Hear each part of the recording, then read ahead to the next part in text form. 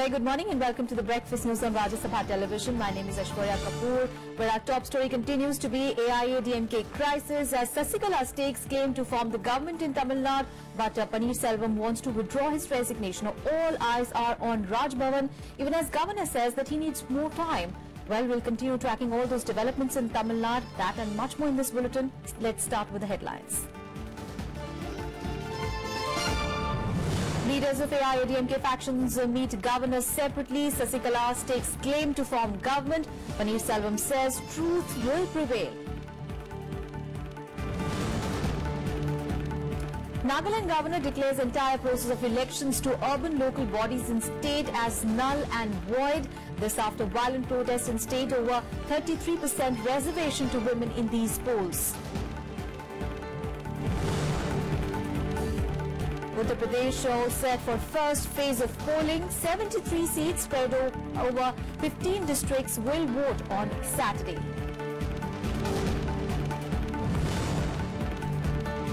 India hands over extradition request of Vijay Mallya to the UK. MEA says India has legitimate case against absconding liquor baron.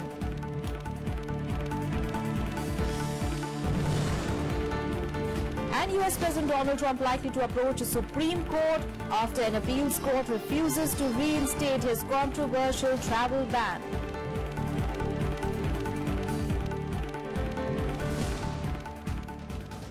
Well, our top focus remains the political developments in Tamil Nadu. Well, the two factions of the AIADMK have met the governors separately. While Sasikala has the stake claim to form the government, Pannerselvam has reportedly explained the circumstances under which he backed Sasikala for party legislature leader post. The leaders of the rival factions of the AIADMK separately meeting Tamil Nadu Governor Vidyasagar Rao in Chennai on Thursday evening. Pannerselvam, the caretaker chief minister, submitting a memorandum that reportedly explains the circumstances leading to his endorsing Sasikala for CM's post at the party meet on Sunday. Sasikala also meeting the governor for 40 minutes and staking claim to form the next government, saying that she has the majority of about 131 MLAs.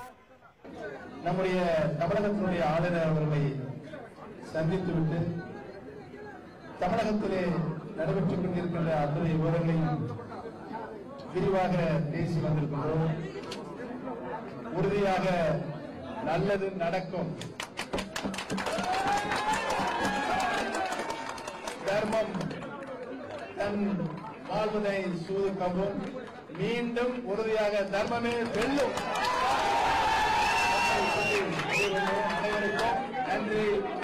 What matters right now in terms of the transition is only this. The elected MLAs, the elected MPs, they are completely with Chennamma. There is no immediate reaction from the Raj Bhavan on the next course of action by the governor. In the House of 234 members, the AIADMK had a slender lead over the opposition DMK and its alliance partners with 136 members. A seat has fallen vacant due to the demise of the party's leader J. Jayalalitha, bringing the number down to 135. Pannerselvam camp has the open support of 5 MLAs, though it claims that there are silent supporters that will be known during voting. They say now the members are held captive. That itself shows that the other side is not confident about their own support. If I am confident about my MLAs, I will not hold them as captive prisoners.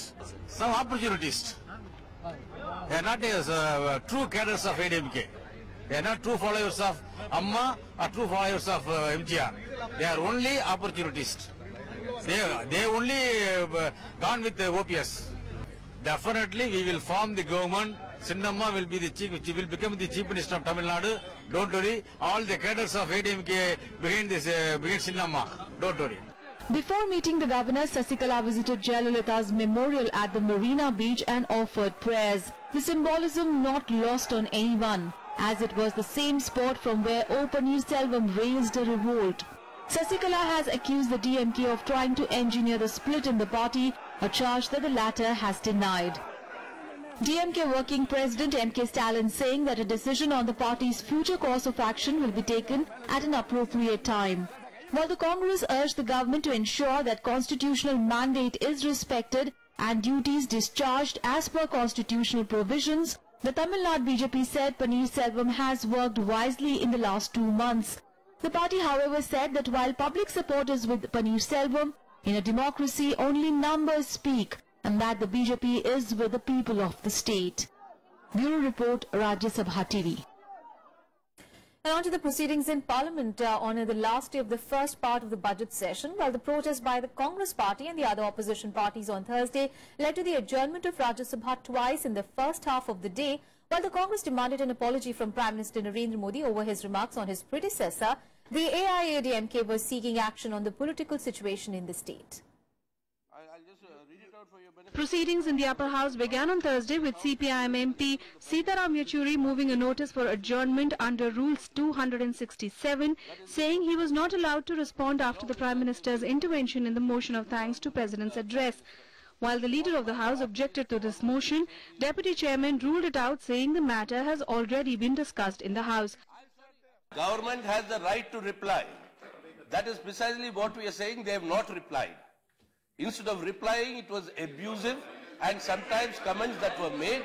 And sir, the ruling of the chair is being invoked. I want to say very clearly, the chair stood up and said, this is the practice in this house, that if a name is taken of a member present, then that member has the right to reply. And the speaker yields. This has not been done in this instance. What can be a greater indictment than that? Under Rule 18, and that's the rule they wanted me to cite, the government has a right to reply. There is no right of any rejoinder provided for in that rule. Yes. Okay, yesterday in the chair, that matter has been disposed of yesterday, so I cannot allow a rediscussion about that subject, therefore it is ruled out. Congress and the JDU also raised the remarks made by the Prime Minister against his predecessors on Wednesday. Prime Minister, yesterday... No, this is what happened yesterday. Please. Sir, what is happening? He insulted the memory of Indira Gandhi, martyred Prime Minister of India. He referred to a book written by an executive assistant, did not even authenticate and place it here. He is the Prime Minister. Indira Gandhi and YP Chavan are not here. This should have, both are gone. if you are... It's a matter of shame. Why didn't you raise it at that point of time? No. You must condemn the Prime Minister. No. What he did is unacceptable. He has dragged the political debate to new lows. You could have... कल जो हुआ है वो सारी की सारी ये जो परंपरा है हमारी, जिस समय प्रधानमंत्री जी बोल रहे थे मैं उस समय इंटरव्यू करना चाहता था और दो बात कहना चाहता था, वो सुझाव देना चाहता था कि बीट पर जीरो एक्सपोर्ट पर कर दिया गया है और 9,000 ड्यूटी और 9,000 रुपए में 1 कुंटल वो दाल बुलाई जा रही है। प्रधानमंत्री जी ने मुझसे कहा कि शरद जी बैठिए, आपको हम बाद में सुनेंगे। बोला।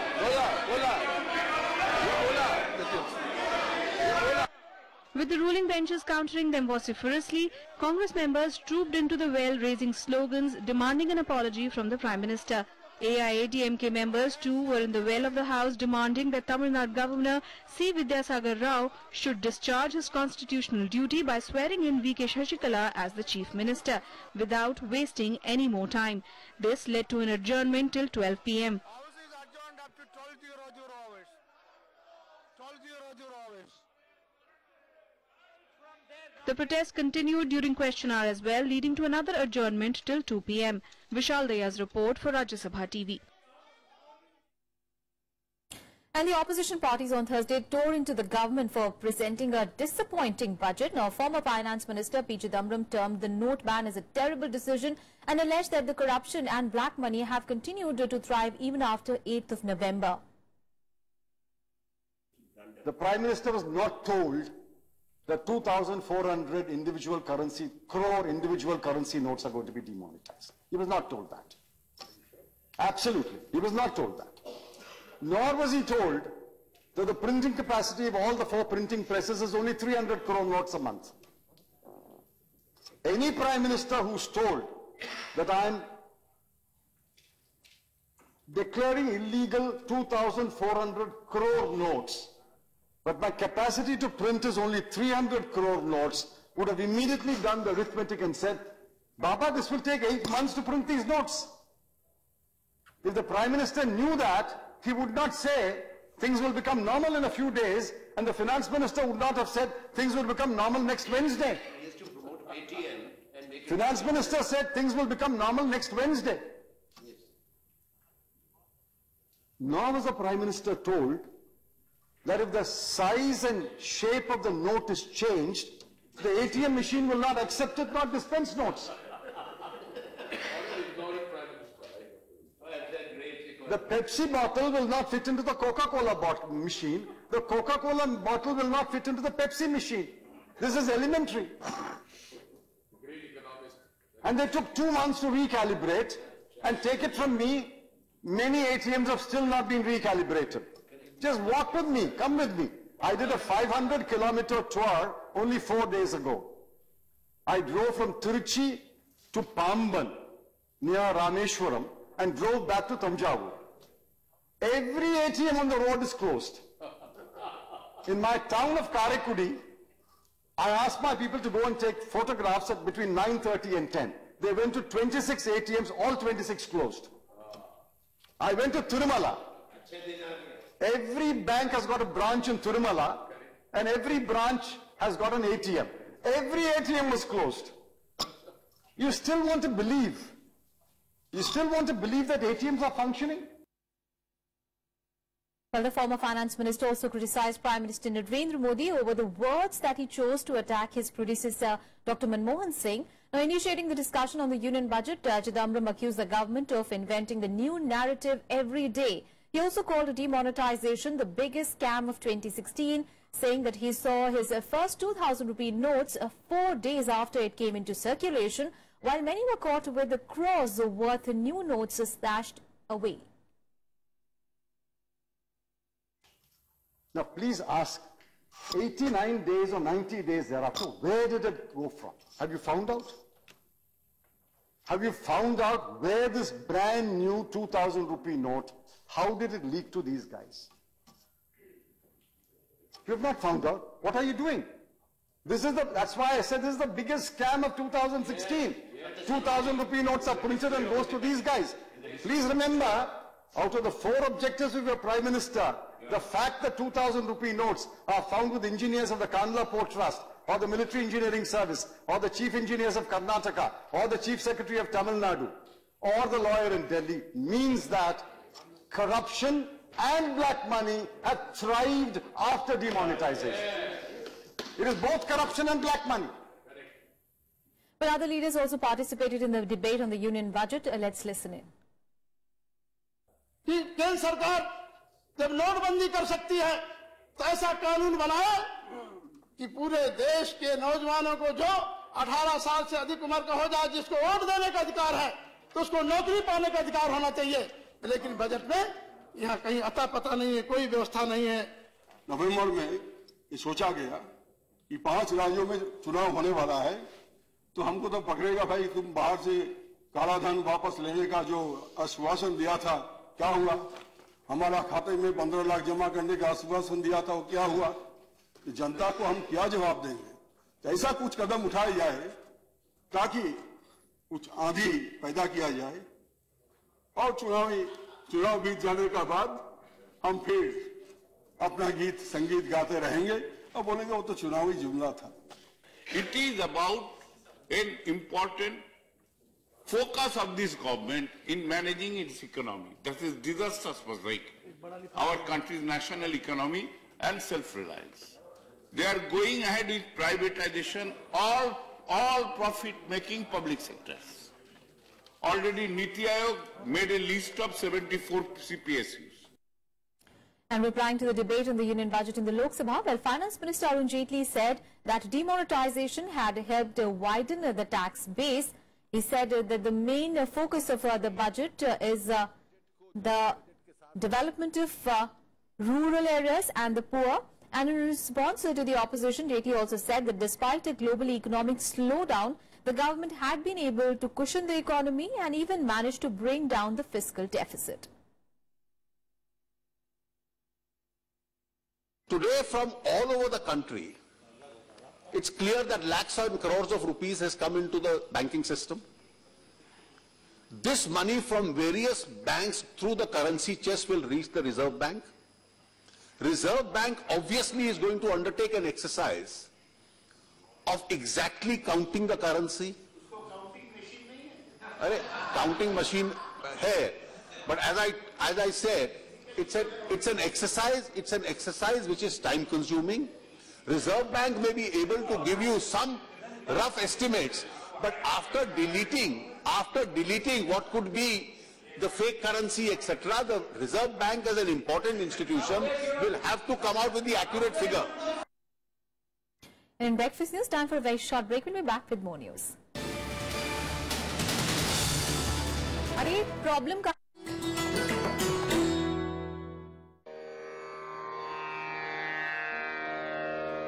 The sacred relics of Buddha were unearthed in Piprava in Uttar Pradesh. Buddhist monks from all over the world visit the National Museum to pay their respects. These charred bone fragments of Buddha are housed in the gold canopy gifted by the royal family of Thailand.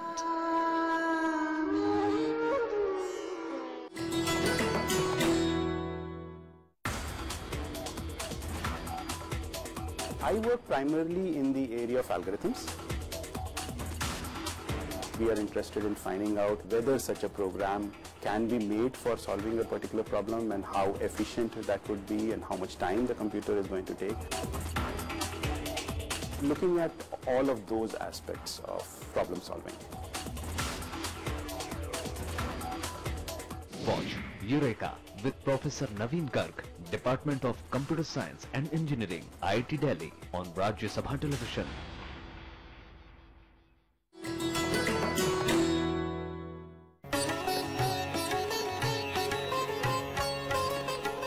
The Harappan period is also called the Bronze Era.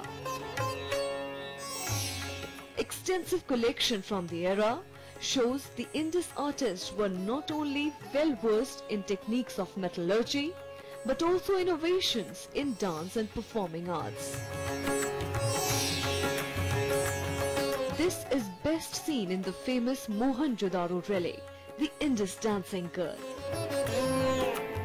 No less impressive is the man drawing a bullock cart depicting agriculture activities.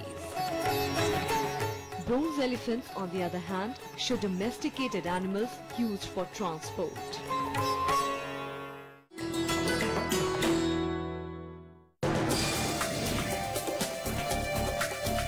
I'm Amritan Shira and you're watching Law of the Land.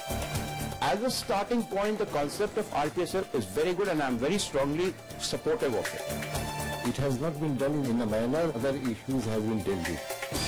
Bill is a significant development from the government. Watch Law of the Land on Rajya Sabha Television.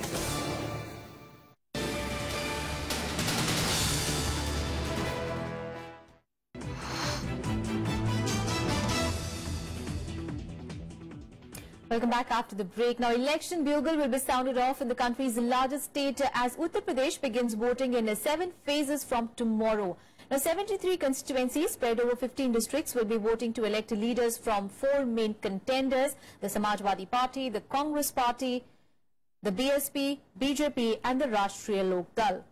The first phase is expected to see a nail-biting finish, with all the parties trying to woo Muslim voters in the district, including riot-scarred Muzaffarnagar as well as Shamli.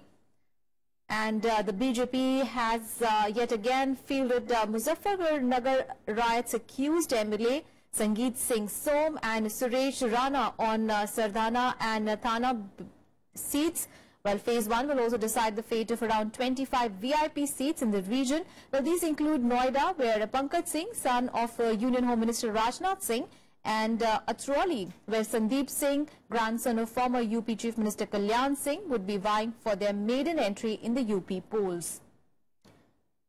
Another high-profile contest will be on the Mathura seat, where three-time incumbent Congress MLA Pradeep Mathur has been challenged by BJP national spokesperson Shrikant Sharma. In the 2012 assembly election, SP and BSP had bagged 24 seats each, and BJP had 11 out of the 73.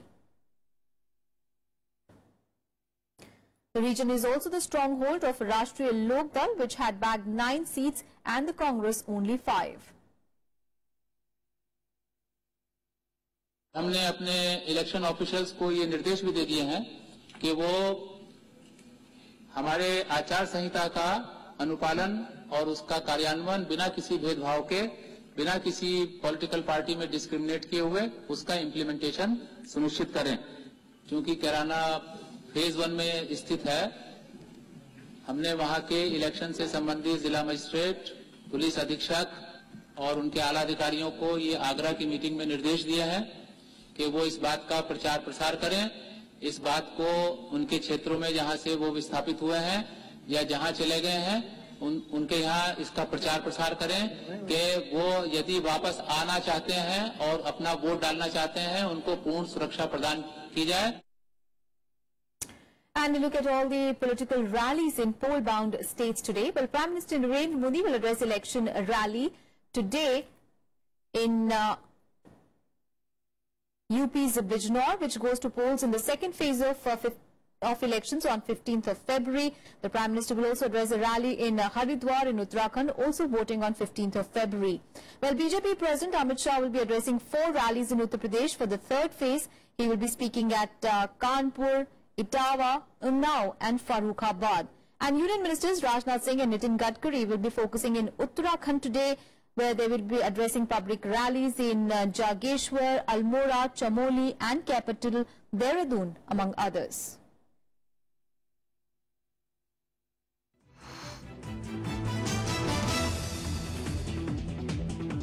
On the Samada News now, well, in a first-of-its-kind event, a 3-day National Women's Parliament will be conducted in Amravati on the outskirts of Vijayawada in Andhra Pradesh from today. Well, the event aims at strengthening the sense of social responsibility among women of India. The Women's Parliament is expected to witness women delegates from across the world taking part in the event. And the event is being organized by the Andhra Pradesh Legislative Assembly in association with the MIT School of Government. Andhra Pradesh Chief Minister Chandrababu Naidu will be the chief patron of the conference. As many as 91 women parliamentarians and hundreds of women leaders from India and abroad are expected to attend the event. Tibetan spiritual leader, the Dalai Lama, will be the special guest of honor. Well, the vision of the Parliament is to enable and encourage social, political and economic empowerment of women in all strata of the society and generate new ideologies for women empowerment.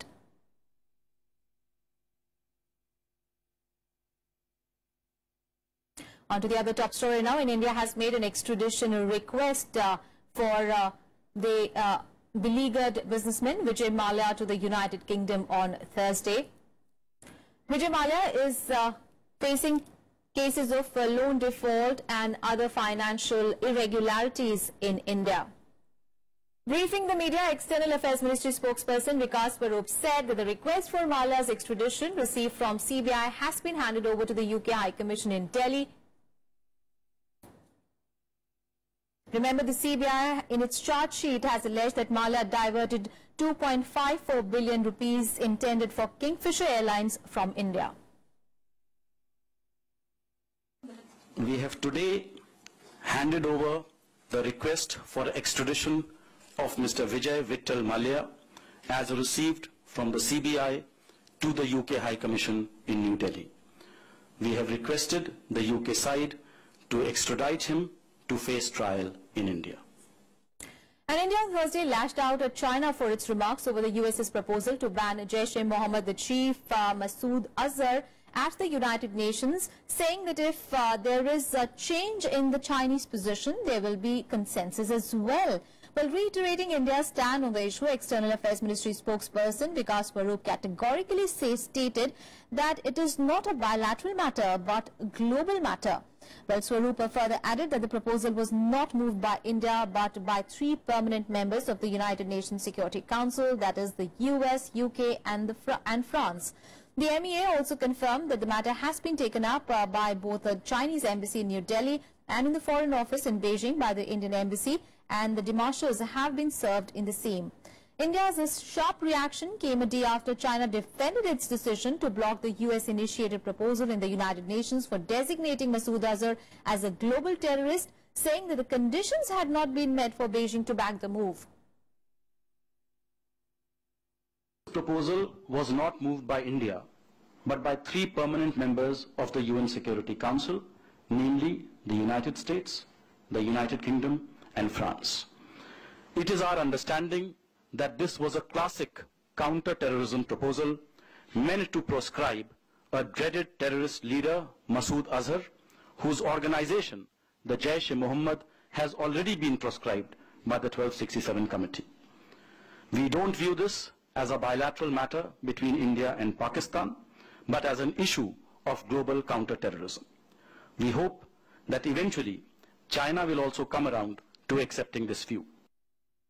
Big story coming in from Nagaland, where the governor of the state on Thursday declared the municipal elections in the state as null and void after strong public protest over 33% reservation of women in urban local bodies.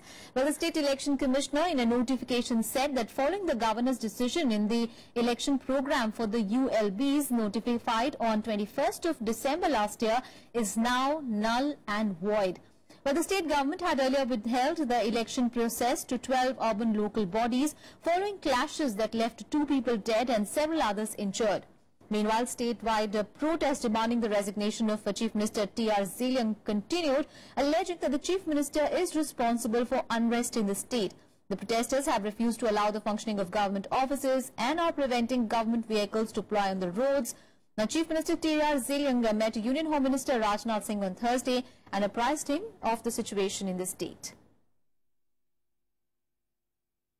And on to some international news now. News coming in from the United States, where in a setback to Donald Trump's efforts to ban visitors from 7 mainly Muslim countries, the U.S. Appeals Court has refused to reinstate the travel ban order. The 9th U.S. Circuit Court of Appeals said that it would not block a lower court ruling that halted the order.